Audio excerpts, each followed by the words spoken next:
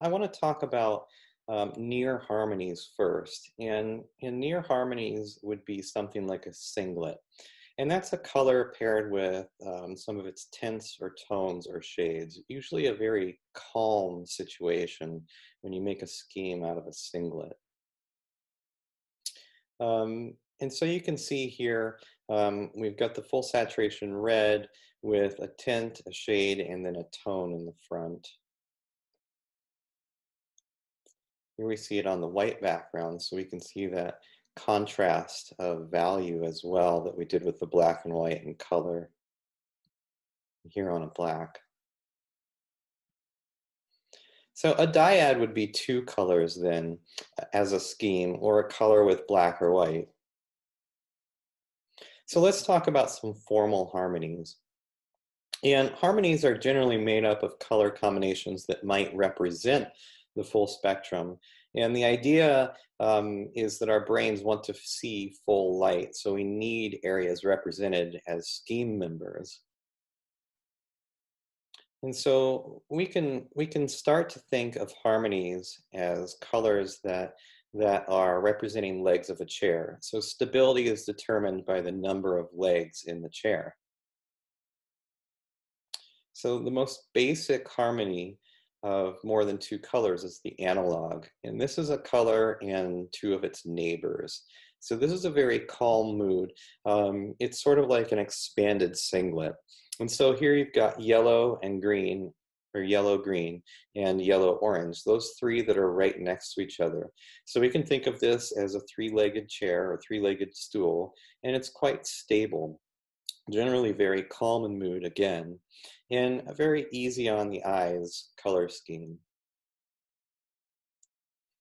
So they generally have then that main color right in the middle, and then the two neighbors, each pointing in opposite directions on the color wheel. They sort of lock in that main color and they stabilize it. So in other words, the orange and the red orange and the red will lock in the position of the orange. So the yellowish orange will feel more yellow and the red will almost feel more red violet. You can, if you don't want to think of it as a stool necessarily, you could think of it as a bench attached to a wall. Very stable, an easy place to sit your eyes. Here's an analog. Van Gogh's really great for examining color harmonies. All right, a complement. This is perhaps the most controversial of color harmonies, and I'm hesitant to necessarily call it a harmony. So a complement is a dyad of two opposing colors, and this is the most dynamic in mood.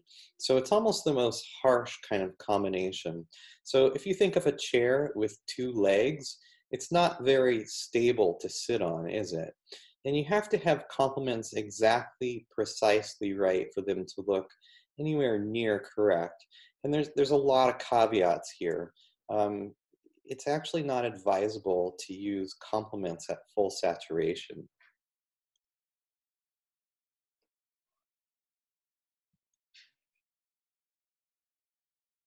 They kind of work like repelling magnets. They're so opposite from each other on the color wheel. They're like the most opposite you can get on the color wheel. It's a straight line across, right?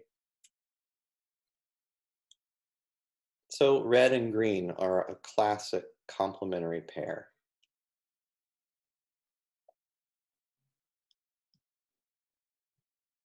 It also works for tints and tones and shades of the original hues.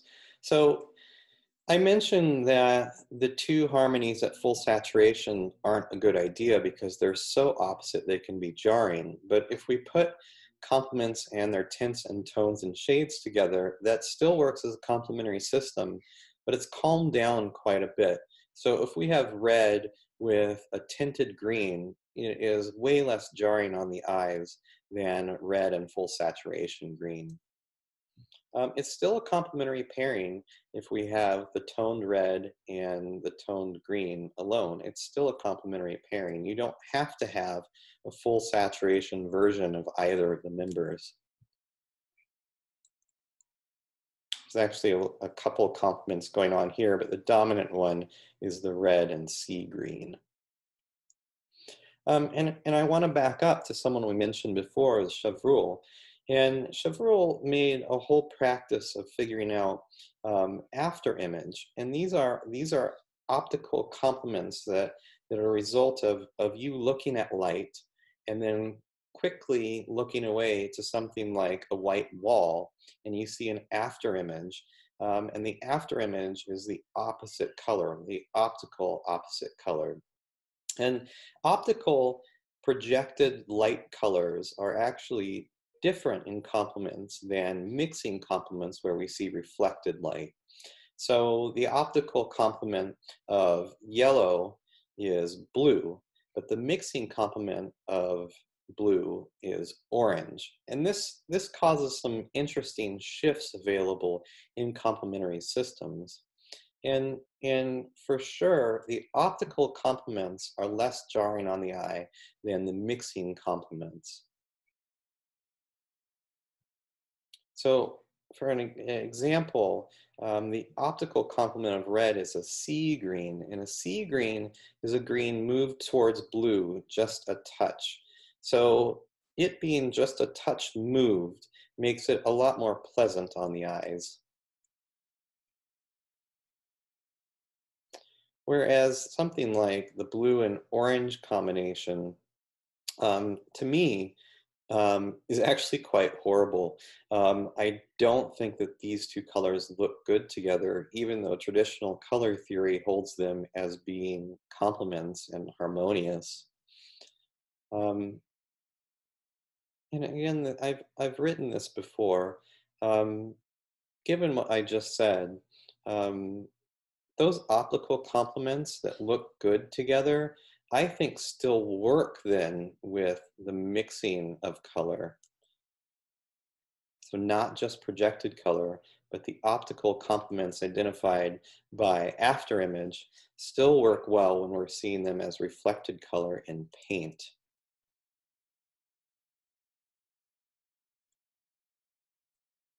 So look at that excellent line there, that excellent iPad drawing line. And this is what I mentioned. Um, Complements are problematic. And so some people, and I'm coming around to this, consider complements to be actually a very strong form of clash. And again, I'll use that blue and orange example. These to me are horrible. This doesn't feel settled. It feels way too dynamic. It doesn't feel like a good pairing, even though traditionally this would be considered complements.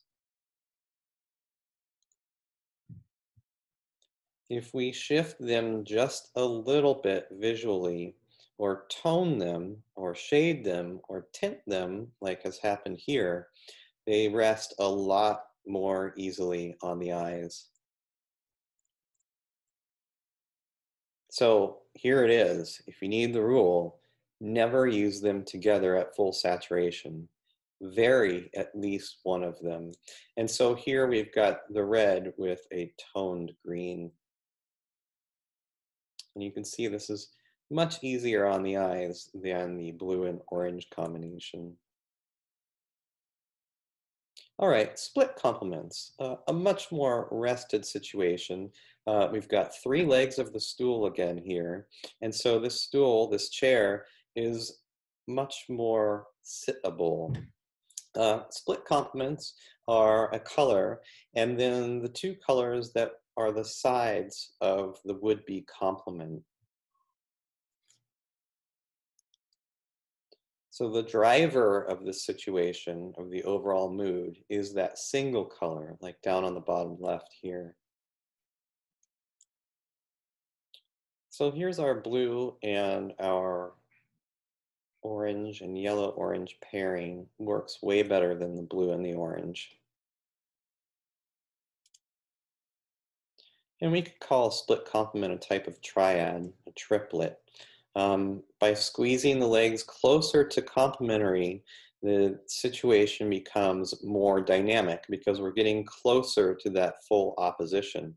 The further you spread the legs out to equidistant positions, the more stable the chair becomes.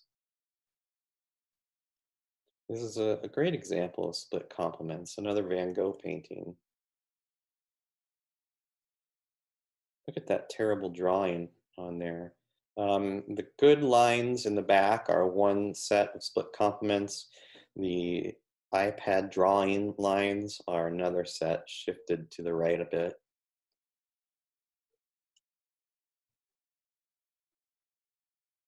So a pure triad would then be those three colors at equilateral triangles. So you can see we could start to make geometric shapes here. So instead of just lines, I could draw a triangle here from the outside points of the lines.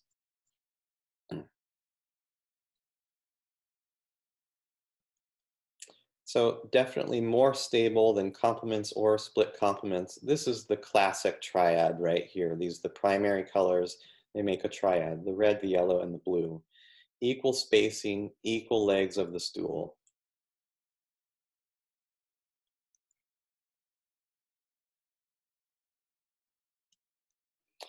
We move up to four legs, we get the tetrad or the quartet. So four colors. So the colors at the points of any square or rectangle. So here we've got a perfect square, and so everywhere that points at all the corners, those are the colors, the members of the scheme.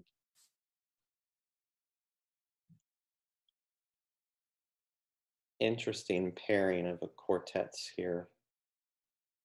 It's not a pairing, it's a quartet. We narrow that square in, we get more dynamism. So we've got a rectangle here. And again, here's that situation. The more dynamism is because this is being squeezed closer to oppositional, straight across the circle.